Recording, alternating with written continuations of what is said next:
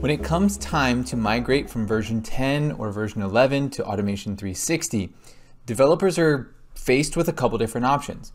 In this video, I want to talk about your different migration options and what that means for your final implementation, and also what that means for your migration process.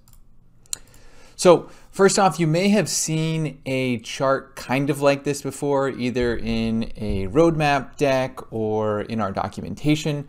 I kind of took that one and modified it a little bit because I want to talk about some very specific things here.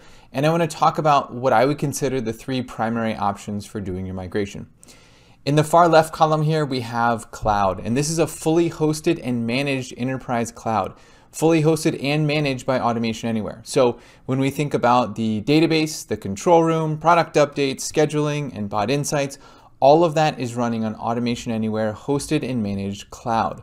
The nice thing about this is that updates are taken care of automatically. You don't have to worry about that. Those are pushed directly from Automation Anywhere.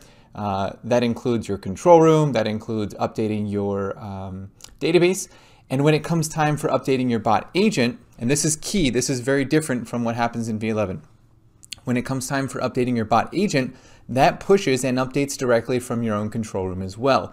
So that's a big change from what we were used to seeing in V11 or V10. I managed an environment in V10, and we had to go through and like every time there was an update, I had to go to all of those bot runners and update every machine manually. And we didn't have SCCM to be able to do it, so I had to go and do a lot of those myself. It was a huge pain. So an architectural improvement in Automation 360 is that those bot agent updates push from the control room. What that means for you with a managed cloud is that your bot runners are always going to stay up to date with the control room. You don't have to worry about going and managing that and stuff like that. You may immediately think like there's no way that actually works.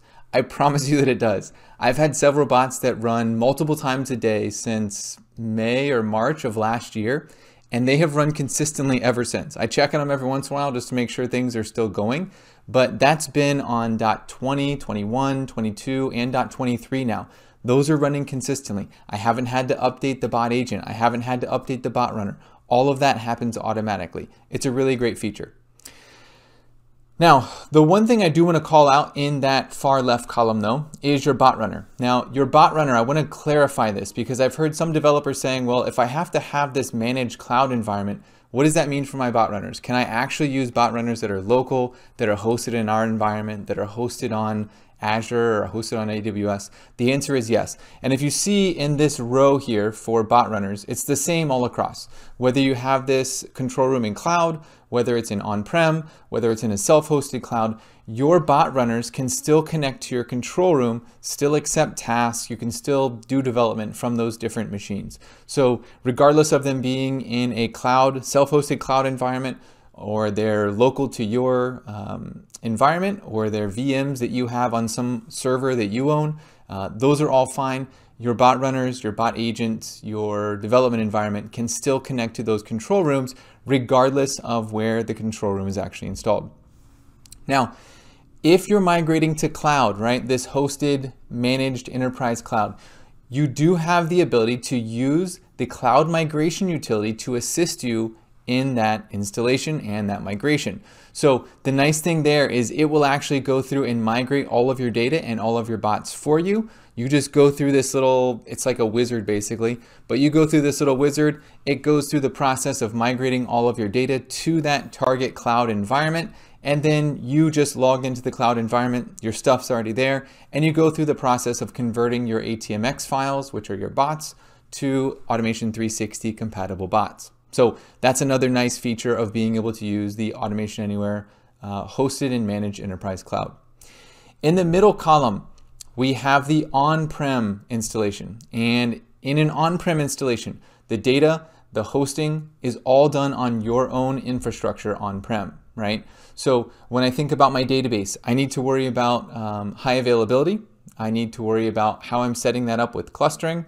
I need to worry about the same thing for my control room. So I'm probably going to want to use something like SQL Anywhere to be able to access my database no matter what happens, right? So I have constant mirroring going on. I also want to consider where my data centers are, right? Like if I have a data center that's in New York and I have another data center that's in Colorado and another one in Texas, that's going to allow me to basically have complete failover where if my New York data center is down, I can fail over to Colorado or I can fail over to Texas, and I have that ability to manage and keep my control room up and going. Again, a consideration I don't have to worry about if I'm using Automation Anywhere hosted cloud, because it's their responsibility to make sure the control room stays up. It's their responsibility to make sure that it scales. If I'm doing this all on my own and I'm doing it on-prem, then that is going to be my responsibility to make sure that I've set this up to appropriately scale and to appropriately stay up in the face of server maintenance, servers going down, things like that.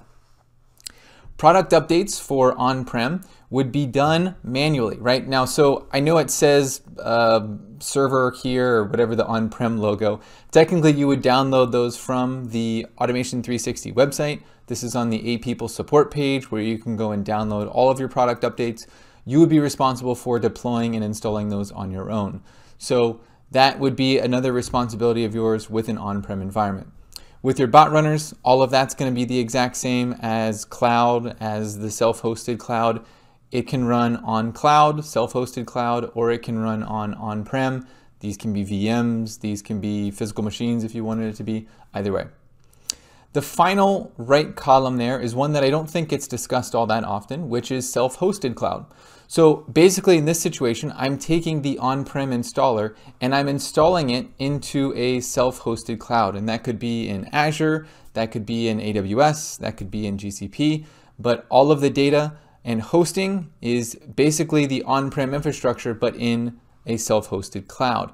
Now, I have the cloud logo here. This is just the way that I set this up.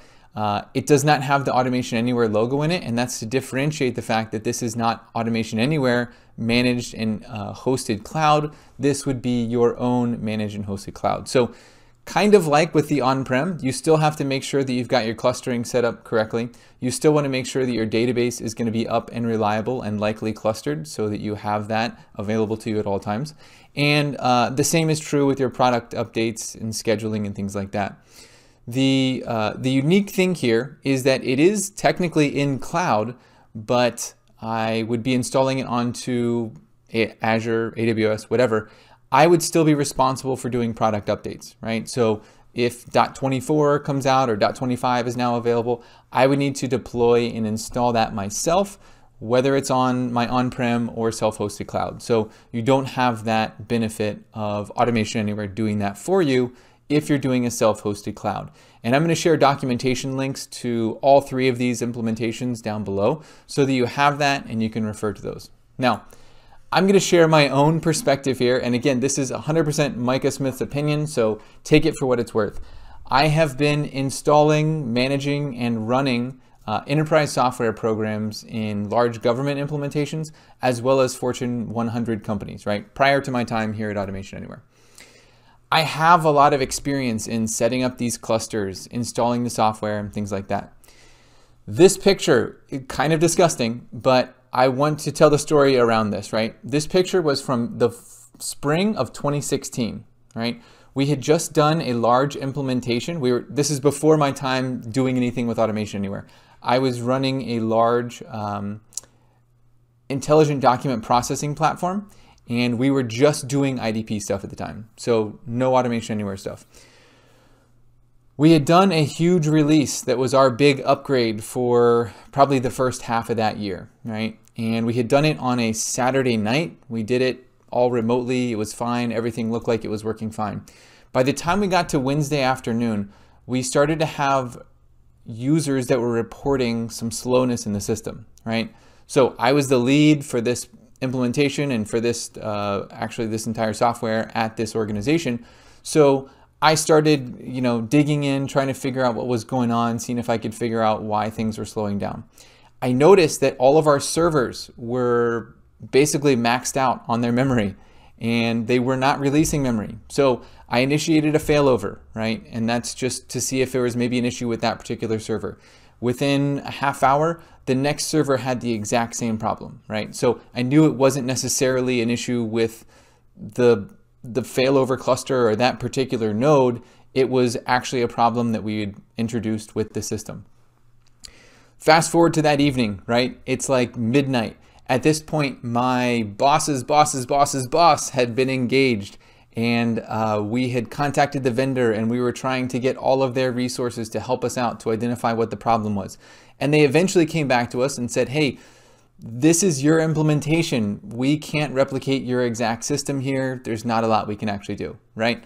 Awesome situation for a person like me, because at this point, my boss's boss was breathing down my neck to figure this out, right? I had to get this solved. I had to figure this out because we had people coming in the next morning who relied on this system, and our mail and our document processing and things like that couldn't just stop because we had a bad implementation, right? So I work through about 3:30 a.m. At 3:30 a.m., I think I've got it figured out, and it happened to be a configuration issue with our cluster, also a configuration issue with their software, right? So I finally got it sorted out. I had to do it sans the actual software vendor giving me much input or insight. I get it figured out.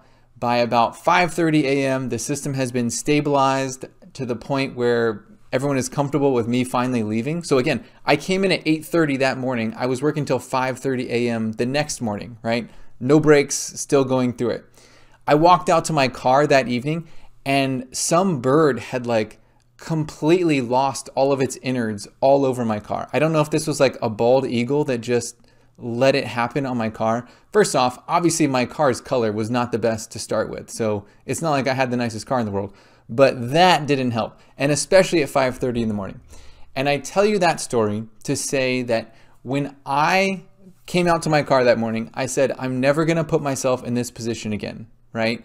I need to figure out how we can have experts at specific skills manage those kind of environments, right? So I'm not a clustering expert, right? I'm not an expert at installing SQL in a cluster. I'm not an expert at setting up a cluster across a WAN, but I was doing all of that here, and I didn't have the help that I needed. So if we go back to that previous slide, if I'm given this option, I'm going hosted, managed cloud every single time. And that's because the software vendor in this case, who is Automation Anywhere, is fully responsible for making sure that my environment stays up, my environment stays patched, and that my environment is able to scale, okay? So in that scenario, I could have saved myself a ton of headache if all of that responsibility of setting things up, managing the cluster, and making sure that it was updated and patched and maintained was all someone else's responsibility. So that's just my perspective as a guy who's been through this. I've set up clusters. I've had to deal with this kind of stuff in the past. I would much rather offset that responsibility to the people who are experts at it than me try to figure this out and get stuck with a bird pooping all over my car at 5:30 a.m. again. Okay? Hey, thanks for hanging out. Hopefully you learned something about migration options and about what my car used to look like at 5:30 in the morning after a really rough night. My name is Micah Smith. Go be great.